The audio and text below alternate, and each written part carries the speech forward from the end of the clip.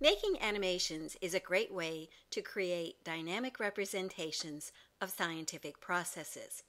It's also a wonderful way to engage students. In the next few tutorials, we're going to show you how to create a simple water cycle animation using the Animation and Drawing by DoInk app on the iPad. First, launch the app and it will put you in the gallery view. Tap the plus button in the upper right corner. Then tap New Drawing in the drop-down menu.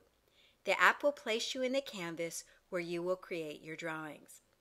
In the lower toolbar, tap the Fill Color icon in the right corner.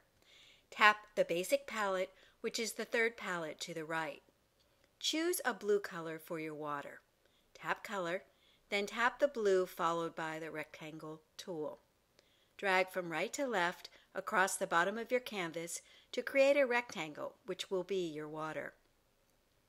Then tap the Fill Color icon again and choose a brown color for your mountain.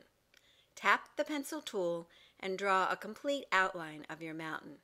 Make sure to close in your shape so that the app will fill in the brown color. Your background drawing is complete and automatically saved to your gallery. Now, let's create a second drawing, which will be your sun.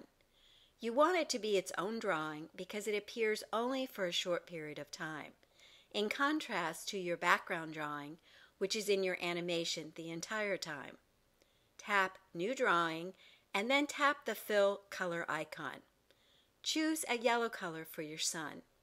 Then tap the Flower tool. A Properties panel will appear that enables you to control the points, curves, and radius of your shape. Experiment with these properties to get the shape you want. Then tap the canvas and drag to create your sun.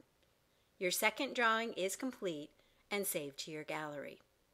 In the next tutorial, we'll show you how to combine these two drawings in composition mode to build your animation.